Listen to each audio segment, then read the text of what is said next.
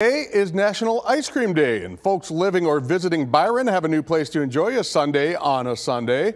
A new ice cream trailer opens in the 200 block of Black Hawk Drive in Byron called Sunday Social. And to help the new business build, Sunday Social plans to announce a new Sunday each Sunday throughout the summer. Today's new item was the Cloud Maker Sunday. Sam's Drive-In was open forever here in Byron, and they closed, I think, late last year. And so me growing up, being a kid in Byron, we'd go there. I mean, that was a huge memory for us, was going to Sam's Drive-In. Since they're no longer open, we wanted to kind of fill that void.